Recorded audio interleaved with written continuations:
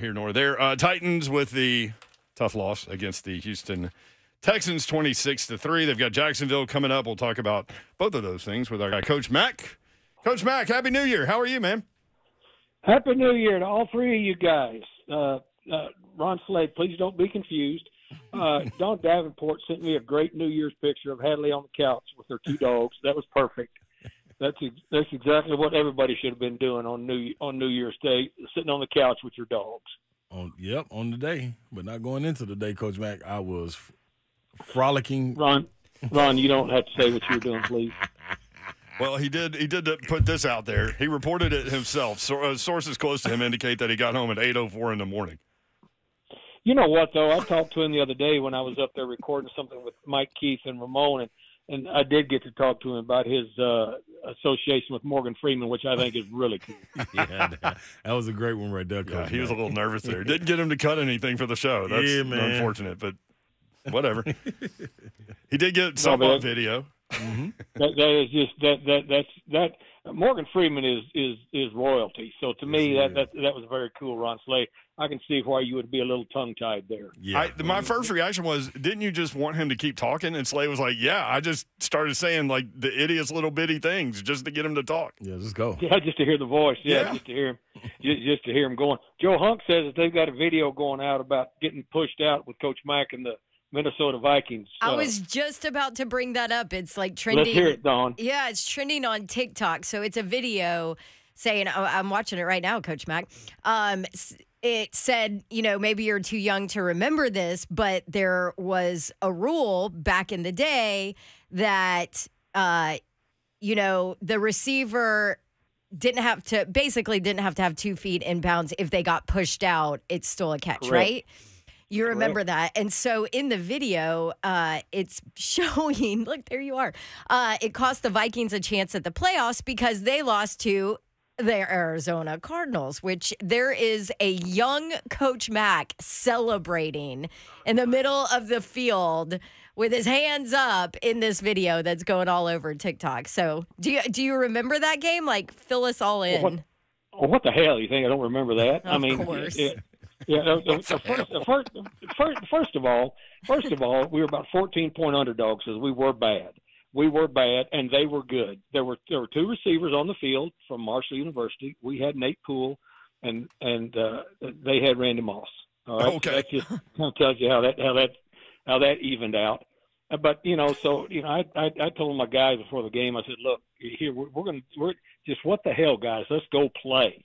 And so we were onside kicking. We were doing everything, going for it on fourth down. It was fourth and 14 because we'd been sacked twice. Josh McCown's my quarterback, and he's spinning around back there doing about 3 different spins, and then fires it into the end zone to Nate Poole, and Nate goes up the corner of the end zone there at Sun Devil Stadium and toe drags one and gets pushed out the other. They signal touchdown, and then it goes to replay, and so everybody's waiting for the replay, and then it goes nuts. And I'm jumping up and down celebrating. I went up in the stands celebrating after the game. I did. I went up in the stands. The security guards there were Arizona Highway Patrolmen were my security guards. They were going, Coach Mack, where are you going? I said, up in the stands. What's going on? I mean, what can they do to me? So I went up in the stands. It was absolutely outstanding. And the best part of this story is that everybody stayed in Lambeau Field to watch this thing. Because they knew if the Cardinals, because their game was already over, they had won, and if the Vikings got beat, they were automatically in. Vikings were out. So everybody's sitting in Lambeau watching the whole thing. I mean, it is outstanding. And then I get to the locker, go to the locker room, and it's a madhouse. Go to the press conference, and of course, do my Coach Mack stuff in the press conference, and then go back to the locker room and. One of the PR people said, Mack, there's a phone call for you. And I said, okay. So it's like, when the president calls you when you win the Super Bowl. And so I got it was Mike Sherman, who's the head coach at the Packers, and Mark Hatley was his general manager. Hat and I grew up together in Texas. So anyway, they said, Mack, this was so great. You can't believe Lambeau Field was going nuts. Said, we don't know what your plans are because we were out of it. We were out of the playoffs. So I don't know what your plans are, but we'd love to have you come to the playoff game next week as our guest. And I went, you know what? I probably can't. Awesome. But I said, how about Nate Poole? So they bring Nate Poole and his wife up there, give him the key to the city, and he's waving to people like the Pope out of the top of Lambeau Field. Oh my gosh, that is so great. That was And then- 2003. It was 2003, and then after that, let me just say this: after that, for 6 months after that, I got cheese baskets from Green Bay fans. Cheese basket. That's what they do up there, man. They So eat it cheese was- and drink beer. So do I remember that? Yes, indeed. Oh, that is great. I love it. You can watch the show YouTube, Facebook Live, and Twitch. Twitch, please. Emmett on YouTube. Coach Mack, please explain the Texans' loss and don't sugarcoat it. Well, they got beat. They got beat in every aspect. The only aspect that the Titans really, I thought, did a nice job of was their red zone defense, because it could have been a lot worse, as far as the scoring opportunities that Houston had. But they really didn't win any phase that you need to win, as far as even though they only had 3 penalties, but 2 of the 5-yard penalties were very, very critical. They couldn't capture the line of scrimmage really, on either side of it. Played decent run defense, better than they did against them the first time, but just didn't flip enough moments. And I mean that was basically it. And couldn't protect the quarterback. Could not protect the quarterback, and got behind by 2 scores. And so that the Houston Texans with Matt Burke, who spent a lot of years here, with Jim Schwartz and I, coming into the league. As soon as he gets you down by 2 scores, he's going to bring the house, and they could not protect the quarterback. So it was not a good outcome. Could you find any positives? Besides red zone defense? Red zone defense has been amazing.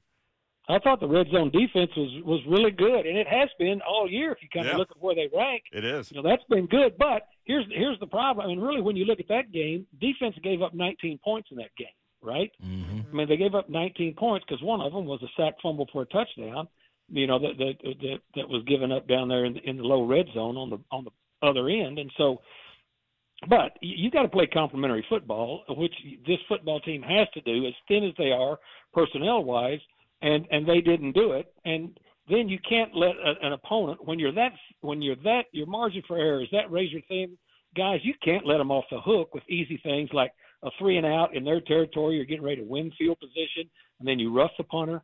You hit the punter, you run in the punter, give them a first down, have a motion penalty that takes away a first down. When you're on offense, those things, when your margin for error is very, very just tight, you can't do it. In terms of red zone scoring percentage defense, Baltimore Ravens, number 2 in the NFL. Number 1, the Tennessee Titans. That's that's pretty good. And to me, and it just points out, it's not, look, whenever you've lost as many games as the Titans have, there's always things that you can look at. I mean, the cupboard here is not completely bare, but it's not full. And so you're going to have some components that you're going to keep and some that you are not. And so, but when what do they have now? 7 one-score losses? Yeah. When you're playing that tight, I mean, you just can't afford not only the self-inflicted wounds, but when the moments come, like that first throw that Levis threw, downfield. I mean, that was just, a beautiful, beautiful throw. You got to make that catch. You've got that schemed up. You got that schemed up against quarters coverage. You've got to make that catch. And so that's the story. Man, listen, Coach Mack, when you put 7 offensive linemen out there, like what's the tip of the hint to the defense that this is about to be a run and you still don't block? It doesn't matter. That bothers me. That bothers me. You got your biggest people out there. You got to block somebody and move them. It doesn't matter. Move them. They only get 11. You've got 11, right? Yeah. It's not that you put 7 out there and they only get 4. Yeah. But also, like, the King got hit by 5 different dudes in the backfield with that. Yeah. Yes. Don't do your job. Do your job. Mm-hmm. And if you don't, then somebody else will do it. You know who's been doing his job, Coach? Harold Landry. Another productive game. 5 tackles, 3 tackles for a loss, another sack. That's 10.5 on the season. He's a sack and a half away from his career high. And in the 11 games since the bye, Landry has 9.5 sacks in those 11 games. Yeah, and you can tell that he's coming around, from that ACL. And, he's worked really hard at it. And, hey, Brent, by the way, I think those edge rushers have been playing really well this year, all 3 of them. I mean, I think all three of those guys have played really well. And then, you've got 2 double-digit sackers on that defensive front. Jim Wyatt says they're the only team in the league with that. Well, I believe Jim Wyatt. He doesn't normally lie. And well, he said, I think, is what he said. But I'll go with that, too. So anyway, to me, as I say, it's not a complete throwaway, but we know the issues with this football team. And first of all, I mean, here's the key phrase for the next 5 months after they beat the Jaguars: talent acquisition. That's the key phrase. So, Baldy always does his Baldy's breakdowns. Here's a positive, right? And his one from, I think it was yesterday or today, was Otis Reese. Yep. Yeah, for the Titans and what he's been able to do. What have you seen from him? You know what, Dawn? That dude's a heat-seeking missile. He really is. Heat-seeking missile. He is a heat-seeking missile. I mean, he's like a Scud missile. He doesn't care, and he plays with speed and he plays with violence. And when I say violence about defensive players, that's a compliment. Yeah. Because I mean, he's not afraid to throw himself into the mix, and he gets there fast. I like what I've seen from him. As I said, some of these guys, I mean, you're going way deep into a roster and into some people that weren't even on a roster that are at least getting a chance to show what they can do. So you ask me, I think what he's done is earn himself a chance to at least. And again, I don't make any personnel decisions anymore. I used to make them all the time. I don't make them now, but at least a chance to be considered to come back and develop a little bit more, because he's a run and hit dude, and I like that. Yeah, Baldy NFL on Twitter, if people want to see, because he runs through people. When you talk about violence, that's what he does. And the play that really stuck out to me was on the reverse, where he completely changed. He was going with the flow of traffic, completely changed direction, and went over there and not just made the tackle, knocked the hell out of the guy.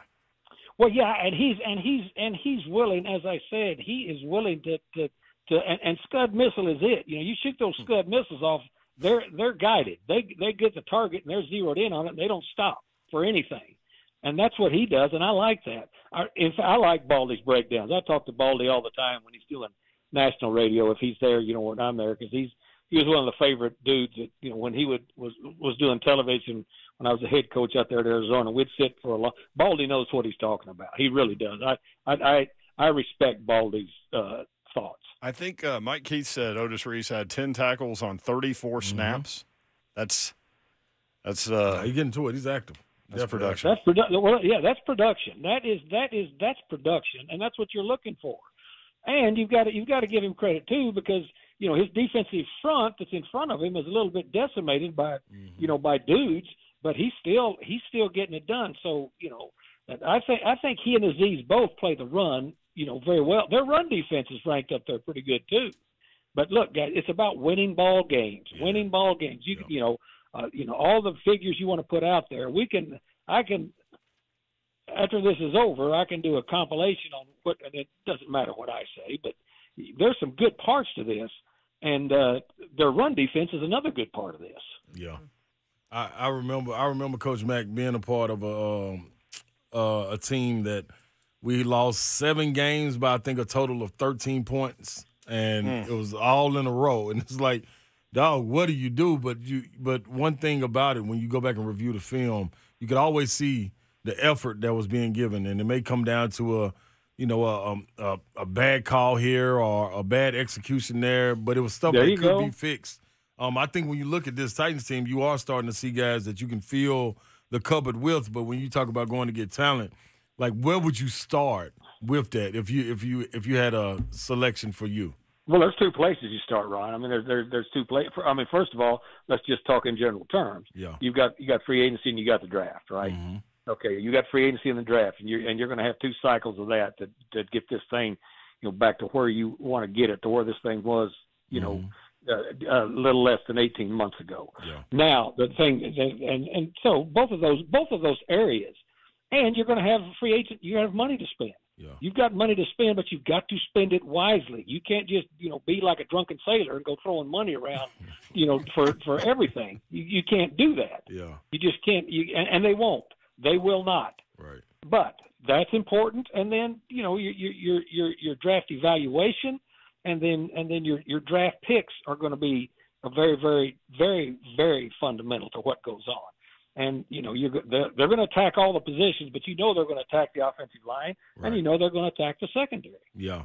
So what is your hit radius you think need to be coming into this going into this offseason? Like 80, hit on at least 80%. Like what's the when you go through this situation? Well, now wait, Ron, let me help you here. Okay, yeah, you know what I'm trying to get to, Coach Mack. Talk to me. Well, I know that, and again, you're Morgan Freeman's friend, so I'll talk to you. Y'all are boys now. That's my guy. the thing about it is when you're making these decisions, you don't ever say, "Well, you know what? Some of these guys I think are going to be good, but we'll take this one anyway that won't be." You don't do that. Yeah, it won't be 100, but it won't be 100% either. It never is 100. It can't be 100 because you're dealing with human beings on both sides of the equation. But to get out of hole, they at least got to be 70 though. Well, you got to hit on some of the right positions, Ron. Okay. You've got to hit on some of the right positions. You can't miss on some of those positions, and that's what can happen. Gotcha. And to me, you look at this draft class, this last draft class that we've had. I mean, those guys were contributors. You got some contributors. I mean, it makes me sick that Colton Dowell got hurt. Yeah, me too. It just makes me sick. They all contributed, right? You're right, though. Yep. That hit rate on that, 100%. Yep. Well, correct. but it just and you can't get away from the injuries. It's part of the violence of this game. Yeah. But your evaluation process shows that it was on track for that last. So you've got to put that into place. Mm-hmm. And because of the fact that you haven't won enough games, you're going to have higher picks in every round. And so you need to be able to take advantage of that because you don't want to earn those high picks very often. Yeah. But when you do have them, you've got to take advantage of them. There he is. He's Coach Mack doing Coach Mack things every Wednesday at 3:20 on 3HL. And now we're all just 2 degrees of separation from Morgan Freeman, thanks to this life. Listen, next spring dinner, Coach Mack, I'm gonna give him a shout. You guys, get him in here. Get him in here. Get him in here. I know my boy have a field day with that one. All right, Coach. Have a great call on Sunday. Thanks, Coach. Guys, you're the best. See you. Thank you. Thanks, Coach.